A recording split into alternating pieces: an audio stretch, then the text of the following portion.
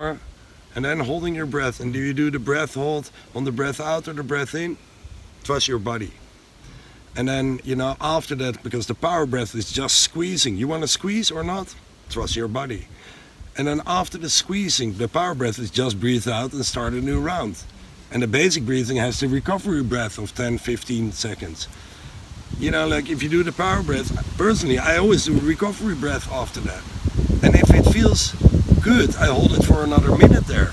You know, so it's about just, if you follow your body, maybe not just, but if you follow your body, whatever happens, nose in or mouth in, you know, just, it's all good. As long as you breathe a lot first and then hold your breath. And then the recovery breath, personally I do that, you know, although it's not the official power breath, but Wim is mixing everything too. And there's just these different dimensions within breathing. And if you just have a breathing practice, you make some time for it, you will benefit from it. And whatever specifics that you do, just play with it. If you do it like hold your breath on the inhale, right? Hold it as much as you can, and then exhale and hold it again as much as you can. Is that okay? Yeah, that's actually very intelligent. That is what I do with my, you know, like the mix of the 3 Wim Hof breathing methods is for me breathing 10-15 times fast, like the brown fat activation, or like as deep and as fast as possible. Then I breathe in and I hold.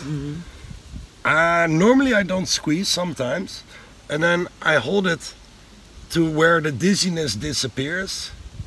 Yeah, because what happens, you put it in your blood, but it's not in your muscle tissue. Yeah, because there is, so I believe when the dizziness disappears is where the oxygen goes to the muscle tissue, because the CO2 has gone up. And then if you breathe out and hold your breath, you create this oxygen shortage, you know. So basically you save a minute time, which is, if you do that 3 times, you have another breath round. Yeah. So that's exactly what I do. So breathe in, hold, and then when the dizziness disappears, breathe out, hold there as long as I can to create as much shortage of oxygen, and then breathe in again. Yeah, I asked you because this is what I felt natural for me. Like when you did it, it felt like doing it like this, hold it again. Yeah. So that's a clear proof that you can trust your body. Exactly. Yeah. And about trusting, like I hear a lot of questions, not only here but always, like, am I doing it well? How many should I do? And then the answer is always, feeling is understanding, trusting your body. But you're like, if you're not used to it, it's just something you have to learn. And this is what you just talked about as well. This is your learning curve. This is about being, this is unconsciously incompetent. This doesn't cost any energy because you're not aware of being incompetent about something. You don't know that you know that. Then there's this flipping point where you become aware that you're incompetent on a certain issue, like about breathing or about trusting your body. And here you are consciously incompetent. And here I just was thinking, this is like more sympathetic then, because this is causing really a lot of energy. And you keep on practicing, you can never go back here. Never. Yeah. So this is really practicing up, and then this is hard work. And then suddenly you become competent. And sometimes you go from here to here, like you're incompetent, you're competent. Oh, now I got it. Oh shit, I lost it. But you never drop down here. So this learning curve, whatever it is, this is costing a lot of energy. But then suddenly, you're there. You're there, like, oh, now I got it. This is about trusting my body. And then somebody else tells you a new technique, breathing technique, and then you're back here again. Not again here, but you're back here again. And you keep on learning. And this is where you are at now, right now. And there's 2 sides.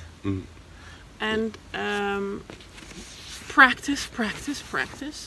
Ask some expertise. We are around here, but if you're back home, practice with somebody else, because if you're not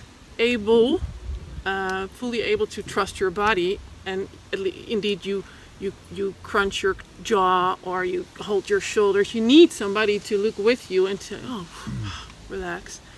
But then you get more confident along the way. I got your camera. Yeah, exactly. Yeah, that's good. Good self-coaching. Yeah, that's good self-coaching. I got yeah. two questions, like when you guys do it, because like you're used to it. Do you still count, or do you do it just as much as you need, and you stop when you feel like you're in the right spot for you, or do you still count? You know, like I don't count. I okay. give all my participants. I give a little chain with 30 beats. Oh yeah, like little mantra. Right? Yeah. Yeah. Okay. So this could help, and then you can decide to put 30 or 40 on it. And Okay. then just to start, you don't have to, because then you'll be in your head. Yeah. Yeah. And the second question is like, do we get from you guys like recorded guided meditation or something afterwards? I mean, I think for me at least it would be helpful, like to be like breathe down stuff just for the training. Yeah, you get a lot of information what we've talked about and like the breathing techniques. And I will put it in the WhatsApp group. Is there some audio also there? Like, No, It's not in program. it's not. Officially, you get nothing. Yeah. But You get officially you get experience, which is No, the most afterwards, valuable I mean. thing you can have. okay. no, This is recorded. maybe we, oh shit. Maybe it's nice. Maybe we'll like record something one time. But I like good, like the quality to be a bit good. Well, at the moment no. And by the way, I'm counting, but without counting. Like I hear the numbers, but I'm not thinking about it. But like I'm very confident and I feel very good with numbers, so that goes automatically with me. And then if I count like 10 times fast, for example, and I never keep to 10 times, and so I do feel like what I need at that moment. Yeah. I also like to have some guys like not from our team, like random guys from the event. They're like, like I really needed to hear the breathing. I know you guys said like there's no rules. It's cool for me. It's okay. But I heard some guys were like, I would have loved like to have a very specific process of the breathing, like 1, 2, 3, 4, 5. 6, Because this is how we are used to learn. Yeah. But then that is nice, and there's YouTube videos of Wim who does that for an hour. Yeah. But like you want to follow your own pace. And of course it's nice if you get help, but in the end you want to do it yourself. And we now have this group, and you could share and ask your question, help each other, because you learn so much from it by observing, and because that maybe it could be a nice exercise to do in couples, looking at each other's breathing, because you learn so much watching other people breathe. Let's do that in a bit. Like let's Sitting finish. up like just. That's very good. I want to say something about this. So you are allowed to do whatever you want, but if you feel like I don't know what to do, then you follow the protocol. So and that is a bit like from the mind, but that's good because you're still in that conscious incompetent basically. And then if your body shows you like to do something different, that is totally fine. That's what we want to say here. So follow the protocol until you feel like you don't want to keep to the protocol, and that's perfectly fine. To be like, it's funny. I didn't know anything about breathing. I knew there are breathing exercises, and I kind of expected to be like a formula, like you take 4 deep breaths, then you biohack it, you're holding 10, and then again you breathe for, like a precise amount. It works for me very well.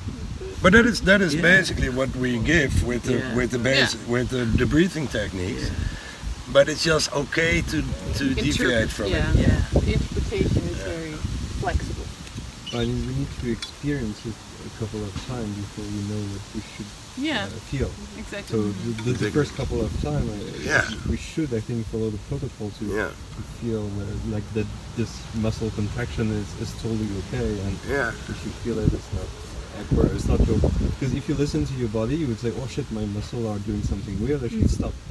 So if you tell me too early, like just listen to your body, I would just not do anything. Not do the exercise. And it's what I noticed too. Is like the first 1 or 2 breathing techniques in the morning, I keep to the protocol. And then I start feeling what I need. You know, so it's very good to bite the edge off and stick to the protocol. And then afterwards, like, oh, hey, I want to breathe more, okay, or I want to breathe less, or whatever you want to do. Yeah, makes sense.